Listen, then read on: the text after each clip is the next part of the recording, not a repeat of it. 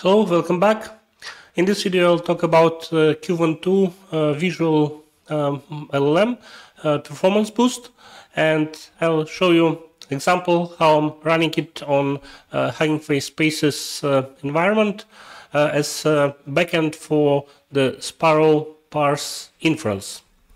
Right, so this is the Spaces environment over here you see, and this is the sample document, and this is the query I'm executing, and when submit button is pressed, then request is sent to Qwen2 visual model to process it and produce the response. Huge benefit of Qwen2 visual model is that it out of the box works with OCR. You don't need to do OCR by yourself. Visual model takes care for that, gets the text values for the document, and then it's able to map key value pairs automatically for you. And this is the JSON that comes directly from the Qwen2 model. So in this case, we are fetching all data, and out of the box we get rows. We get the key values are equal to the column names from the table, and for each column name we get value per row. So in this case we have 5 rows, and in the result set we get 5 rows, and then model even calculates for us the total value for evaluation per row.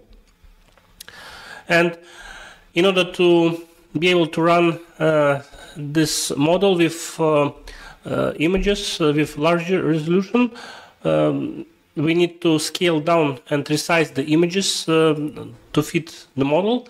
Otherwise, if you fit to the model image with very large resolution, model will consume lots of visual RAM from GPU, and it will go out of memory.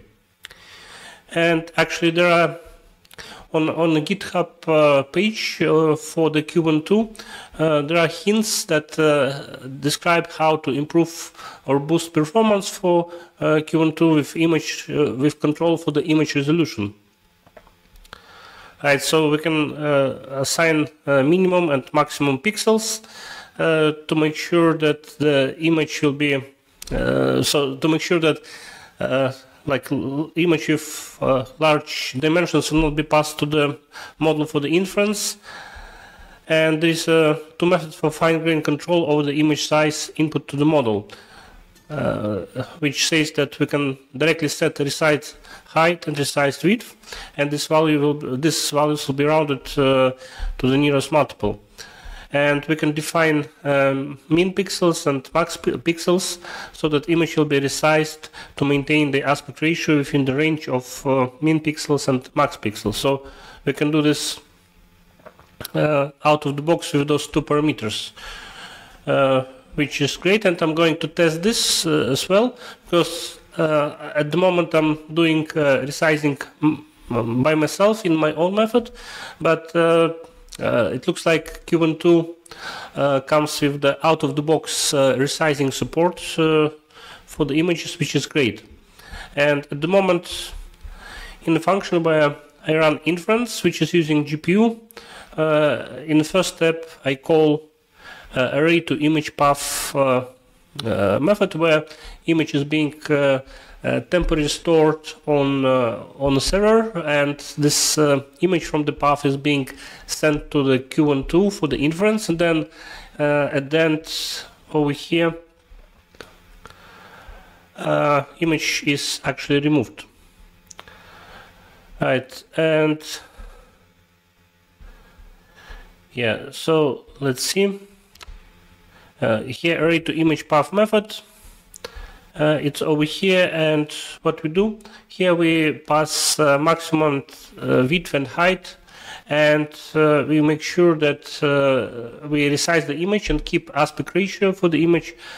And based on my testing, if the image doesn't exceed those values for the width and height, then the inference runs fine, and also there's not the model doesn't consume too much extra RAM from the GPU. So what we do here, we resize the image and save it and send it for the inference, and later this image will be removed after inference is done. Yeah, and then we get back the result. So yeah, basically in this video my point was to tell you that you can boost performance for Qwen2 model when you play around with the image and make sure that the image dimensions are not too large. They're in a certain range, like 1500 for example, then it works pretty well. So thanks for watching and see you next time. Bye.